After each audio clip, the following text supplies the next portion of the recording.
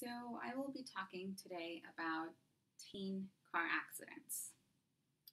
Currently, most states allow for teen drivers to apply for a driver's permit 6 months after their 15th birthday. Motor vehicle crashes are the leading cause of death for U.S. teens.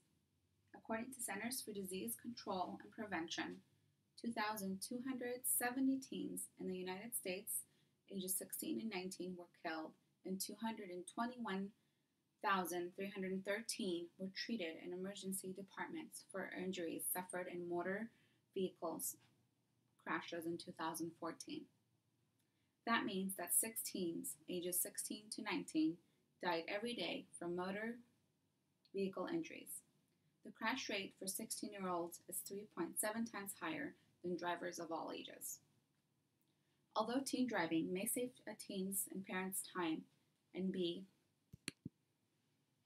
a convenience, the risks of fatal crashes and injury are a lot higher.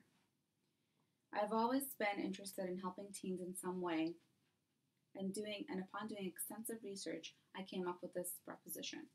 The United States federal government should increase the driving age to 18 in order to make our roads safer.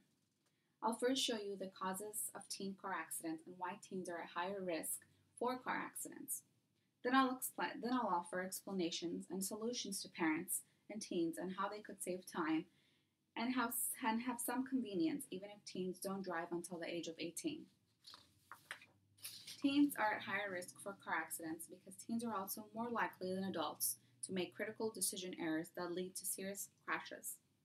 According to a study on comparison of teen and adult driver crash scenarios done by C.C. McDonald for the Accident Analysis and Prevention in 2014,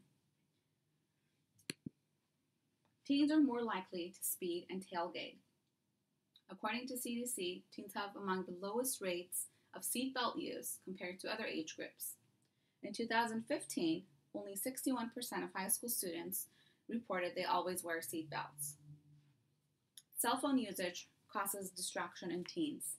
In a study done by Brain Research in 2008, it was found that cell phone use behind the wheel reduces the amount of brain activity associated with driving by 37%. In 2009, Pew Research Center reported that 1 in 3 teens ages 16 to 17 say they have texted while driving. Half of cell phone owning teens ages 16 to 17 say they have talked on a cell phone while driving. The number of passengers in the car distracts teens. The risk of crashing is significantly elevated for teen drivers who have teenage passengers. Pediatric medicine reported in 2008 that 2 or more peer passengers triples the risk of a fatal crash with a teen at the wheel. The risk for motor vehicle crashes increases substantially after dark, particularly among young drivers. According to Insurance Institute for Highway Safety, the fatal crash rate of 16-year-olds is nearly twice as high at night, and among teen nighttime crashes, 58% happen between 9 p.m. and midnight. The last cause of teen car accidents is inexperience. Teens just do not have enough experience to be driving at 16. Not enough sufficient practice, not enough maturity and developed capacity for judgment, and not enough reasoning.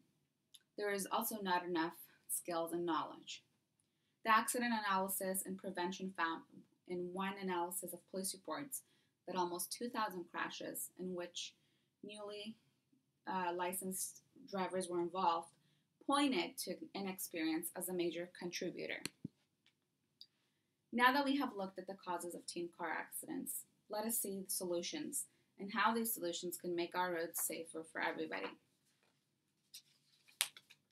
First major solution would be restricting full driving privilege to the age of 18 and permit access to age of 16. Teens will be able to get their permit at 16 and have the next 2 years to practice behind the wheel with a parent or adult. This will give them 2 years of experience in driving. Another solution would be restricting the number of teen passengers in the car. This will allow teens to concentrate on their driving skills and reduce the number of distractions in the car. Putting a curfew and restriction on night driving for teens could prevent car accidents. And lastly, having regular conversations about safety, practicing driving together, and leading by example go a long way in ensuring your teen makes smart decisions when they get behind the wheel. Parents worry less about their teen driver's safety during the new license phase when crash risk is high as compared to the learning phase, according to CDC. Therefore, working with your teen to outline hazards and consequences can prevent car accidents. Earlier this year, my aunt died in a car accident. She was driving back from work the night before her anniversary, and a group of teenagers crashed into her around 10 p.m. She was pronounced dead at the scene. I am sure some of you have lost a loved one due to a car accident. If federal government raises the age to 18, our roads will be safe and many innocent lives will be saved. Raising the driving age to 18 will give teens 2 extra years of practice, making it safe for them and for everyone else. It is understandable that parents work hard and want their children to become responsible as soon as possible, and also want the convenience of saving time. But they should also understand the consequences they may be putting their teens and everyone else on the road when their teenagers do start driving as early as 16. Thank you.